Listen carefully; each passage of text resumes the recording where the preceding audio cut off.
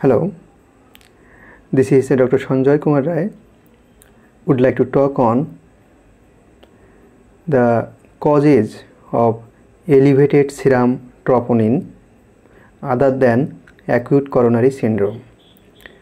As we know, being a medical student or doctor, the most important and the popular cause of elevated serum troponin T or troponin I is acute coronary syndrome. That means acute myocardial infarction, AMI, or unstable angina, UA. This is the most important cause, what we know, but we should know the other cause of elevated serum troponin, and this video on that. So there are two type of cause, two headline of elevated serum troponin other than acute coronary syndrome. Number one, cardiorespiratory cause, and number two, non-cardiorespiratory cause. As you are seeing here, the cardiorespiratory cause, most important cause under the cardiorespiratory is pulmonary embolism. Actually, I am here to signify the importance to memorize, to keep your memory that pulmonary embolism, the most important cause next to acute coronary syndrome that leads to the elevated level of serum troponin, and we invariably maybe misguided by elevated serum troponin in a pulmonary embolism patient as is it a acute coronary syndrome or pulmonary embolism. So clinically and by ECG and other X-ray and other parameter, we have to differentiate the pulmonary embolism from acute coronary syndrome. In another video, I will try to make a difference between the pulmonary embolism and acute coronary syndrome. So the number one, the cause of cardiorespiratory cause, pulmonary embolism, mind it.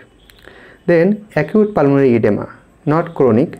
Acute pulmonary edema may increase a little bit serum troponin, mind it.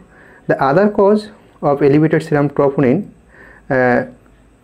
increase the serum troponin a little bit, not in the range of acute coronary syndrome. Okay, and tachyarrhythmia like supraventricular tachycardia or ventricular tachycardia may increase the serum troponin level. And myocarditis or myopericarditis also causes serum troponin level increase, mind it, not pericarditis. Actually, serum troponin is an enzyme that is present in the myocardium or muscle cell.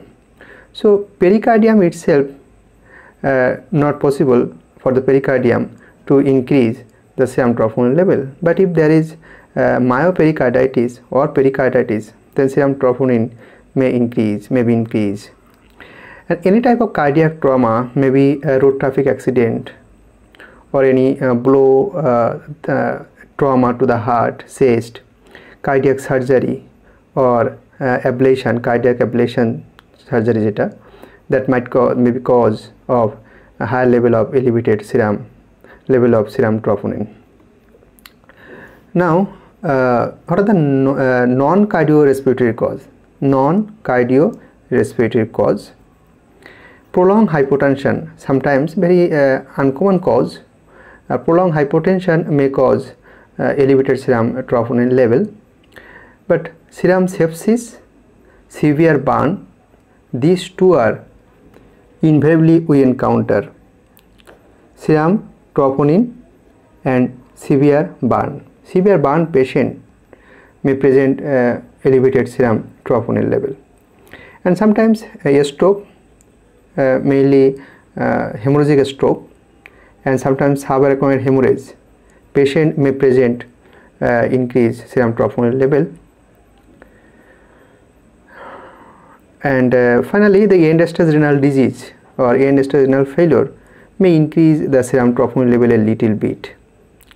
So this is all about the elevated serum troponin level other than acute coronary syndrome.